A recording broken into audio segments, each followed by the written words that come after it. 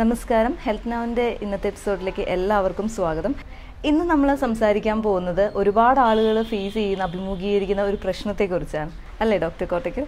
അതെ, നടുവേദനയാണ് ഇന്നത്തെ നമ്മുടെ വിഷയം. പല കാരണങ്ങൾ കൊണ്ടും ഇത് വരാം. സങ്കീർണമായ ജീവിതചര്യയും അച്ചടക്കമില്ലാത്ത ജീവിതശൈലിയുമാണ് പ്രധാന കാരണങ്ങളെങ്കിലും വേറെയും ഒരുപാട് ഘടകങ്ങൾ നടുവേദന ഉണ്ടാക്കുന്നുണ്ട്. ഓക്കെ, അപ്പോൾ ഇതെല്ലാം ഒന്ന് വിശദീകരിക്കാവോ?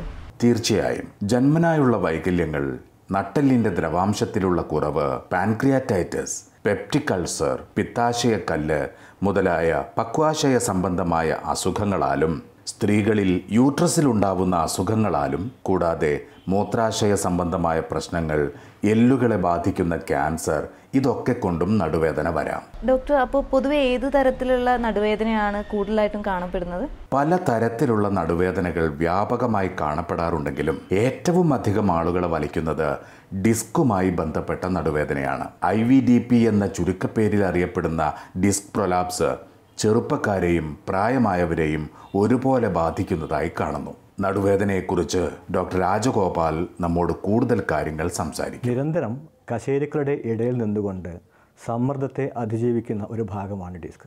ഇൻ്റർവെർട്ടബിൾ ഡിസ്ക് പ്രൊലാപ്സിന് ഒട്ടനവധി കാരണങ്ങളുണ്ട്.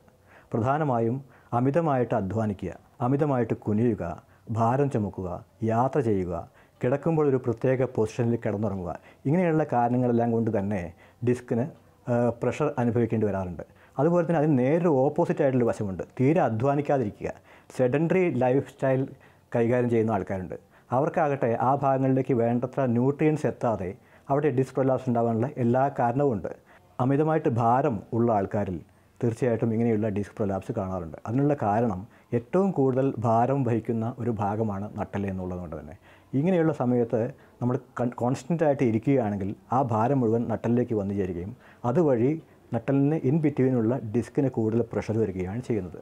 ഒരു പരിധിവരെ ആയുർവേദ ചികിത്സ കൊണ്ട് ഇങ്ങനെയുള്ള കണ്ടീഷൻ മാറ്റിയെടുക്കാവുന്നതാണ്. വളരെയധികം നന്ദി ഡോക്ടർ രാജഗോപാൽ ഞങ്ങളുടെ അടുത്ത് സംസാരിച്ചതിന്. ഇന്ന് വിവിധ പരീക്ഷണങ്ങളുടെ അടിസ്ഥാനത്തിൽ നടുവേദനയുടെ കാരണമറിയാൻ പ്രയാസമില്ല. കാരണം എന്തു തന്നെയായാലും നടുവേദന വെച്ചുകൊണ്ടിരിക്കരുത്.